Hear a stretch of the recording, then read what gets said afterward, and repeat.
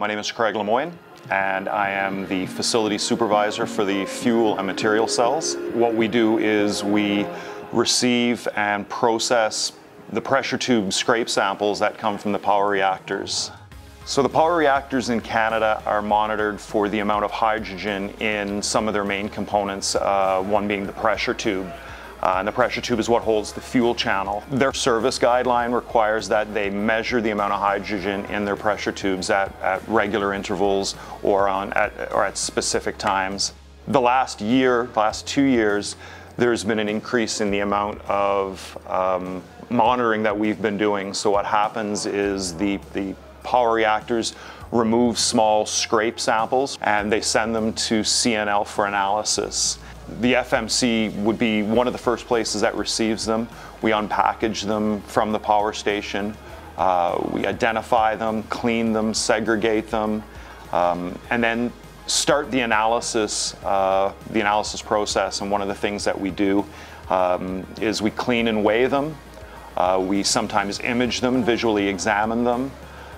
We report all this information back to the power station, and then on their direction we take the scrape samples and we weld them, and then we move them out of our facility to analytical chemistry, where they can do another of the analysis portions of the work, and they can actually measure the amount of hydrogen and deuterium that are in the pressure tube samples.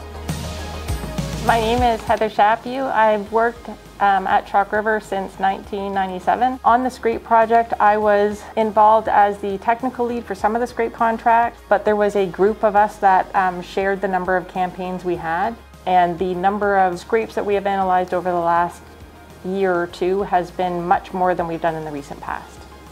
I think the biggest thing that we as a team overcame was the schedule that we managed to deal with. We had people that were very willing to put in extra hours and be here the instant the samples came in order to give the utilities the best schedule that we could. We are really a full-service nuclear research facility, and we have capabilities that they probably have nowhere else in the world. Obviously, we're well positioned being in Canada to service Canadian reactors, and we've been doing it for quite some time, so we really are experts in the measurement of hydrogen in pressure tubes. So I think number one, that's the reason they choose CNL. We've done great work in the past, and our reputation precedes us for this work. I think it's a really big success that we were able to complete it in the time that we needed to, the amount of work in the short time that we had.